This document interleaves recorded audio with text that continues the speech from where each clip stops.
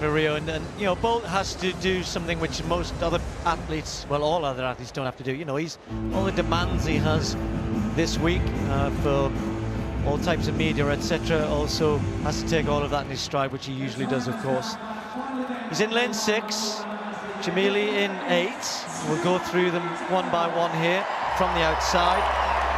Now this man, if you want to see somebody who gets a surprise, when he was told he'd won the gold medal at the European Championships in Amsterdam because Martina had been disqualified. Well, he certainly showed it. Jamili, well, chatting to him at the hotel. He's a little bit of a cold earlier in the week, so he was going to run the 100 heats today, but only in the 200, so let's see how he goes here. Alonso Edward getting back into some very good form, won the Diamond League in Monaco. Here he is, though.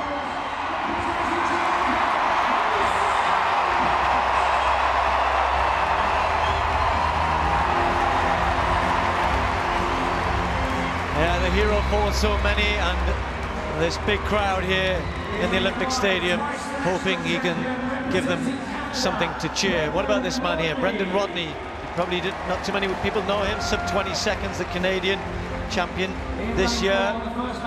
Very talented. Christophe Lemaitre, athletic fans will certainly know him. Came back to some pretty good form in Monaco, ran much better, season's best there, 2024. And he was second behind Edward. Mikael Ashmead, well, he knows Bolt very well, usually the man, in the past anyway, the man who's handed to him in the relay. But Danny Talbot, because of that disqualification in the final of the European Championships, he moved up into 3rd place, took a bronze medal. Going to Rio, of course. And then on the inside, Sean McLean, 24-year-old American. New personal best this year. So the scene's set, a familiar one for Usain Bolt, one which has given him, of course, so many memories. I'm sure he still has of 2012. So much has happened, of course, since then, but that will never, ever be taken away from him. He was the star of the games, as he so often is. He is the star of tonight, and we've had such a great night so far. What can this great man, this great athlete, deliver for us? The men's 200-meter final.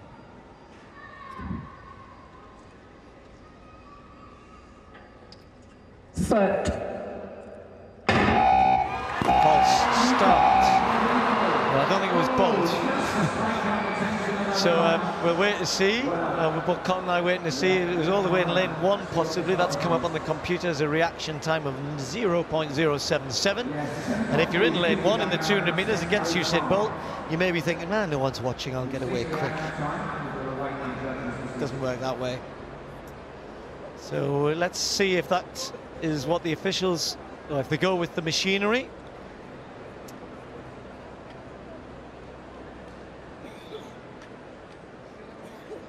That all just adds a little, doesn't it, Colin, to the drama? We love drama. We love drama. We love drama. But that will relax that man, won't it? Because he is under a little bit of pressure, because he's now thinking to himself, what do I need to do? I'd say run faster. Well, I think he's going to have one less to beat. The athlete in lane 1 is disqualified. Ah, sure.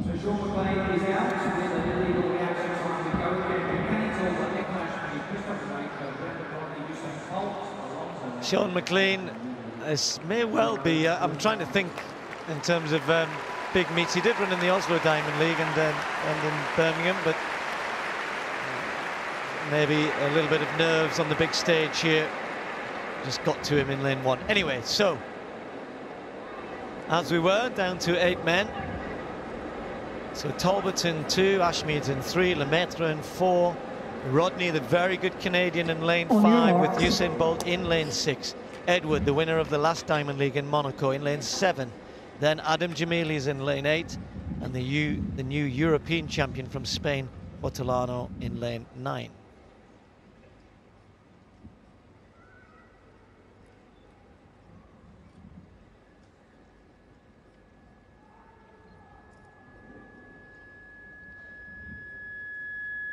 Stand up, gentlemen, please.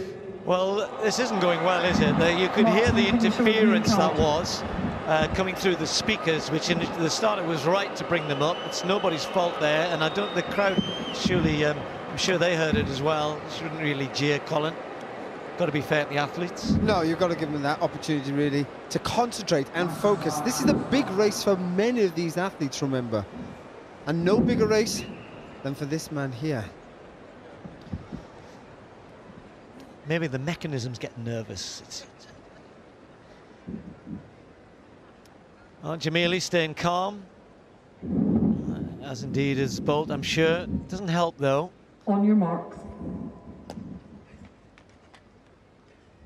He wants to win this, and just a quick reminder, the fastest time in the world this year though is 19.74, LaShawn Merritt, so far this season.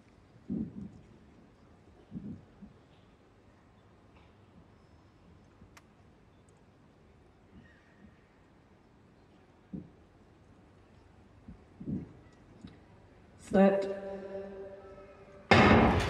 Safely away this time, and Bolt is into his stride. Has started pretty quickly and is chasing down Edward. He's run a very good bend here.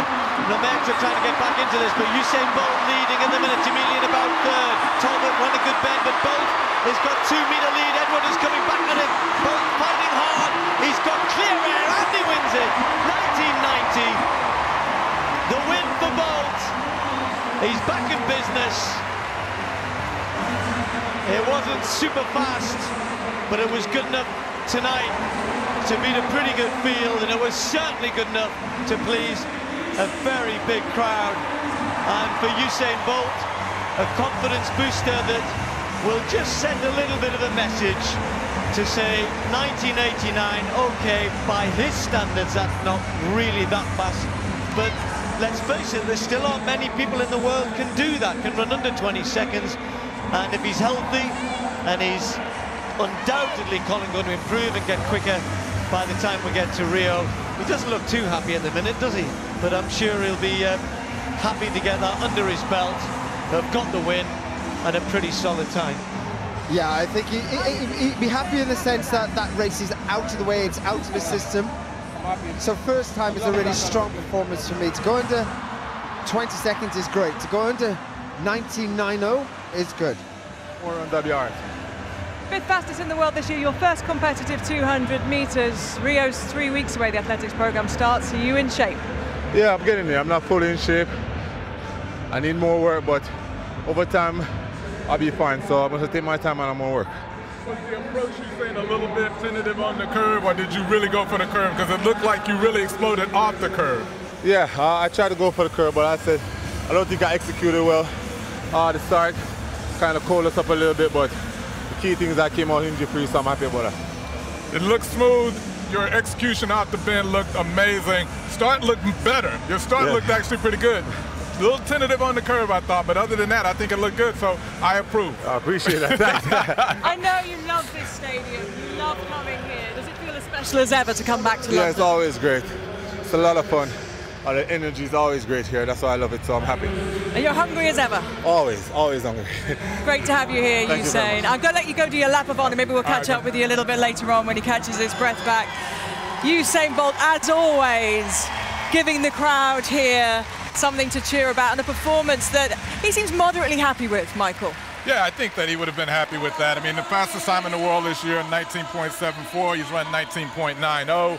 And with a relatively easy race, you know, I think that that's exactly what he would have needed. I think that he will feel very confident with that. We will expect much faster as he goes into Rio, because that will give him confidence that he is healthy. He thought he was. Now he has confirmation of that. Now he can go and work on speed and speed endurance, and I think he's set up very well for the Michael, we will talk more about Usain, more about some incredible performances tonight.